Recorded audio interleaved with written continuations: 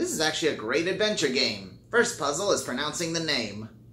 Here is your answer. Shock. I had no idea what to expect going into this title, but I was pleasantly surprised to learn this is actually a very well-made adventure game. Story begins with a basic fairy tale setting. The beloved queen one day has to leave her castle with her army to fight the phoenix that's attacking her kingdom. While she is away, the royal wizard begins a plan to control everyone's mind and rule the world. He turns evil. This leaves an unlikely hero, Princess Shock, alone to stop him and escape the castle. However, as the game progresses, there are a lot of twists that lead up to an interesting ending that I won't spoil. The game is 2D, but the art style is gorgeous, and the animation is pretty lively too. Do I even need to say anything? Just see for yourself. For gameplay, it is the classic point-and-click adventure puzzle-solving style from the old PC days. The puzzles are thankfully free from moon logic, but it still provides a decent challenge, going harder as the game goes on, and since there's no dialogue in the game, hints are placed in a more creative way, mainly through visual aid or facial expressions. Honestly, there really isn't much else to say. This game isn't very long and runs pretty cheap, so I highly recommend checking it out, especially if you're a fan of classic adventure games. That's all for now, but please check out my article on the game for a more detailed review on EmeraldRangers.com, where we post new articles every day on gaming, tokusatsu, and a variety of other content. Thanks for watching. I'll see you in the next one. Peace out.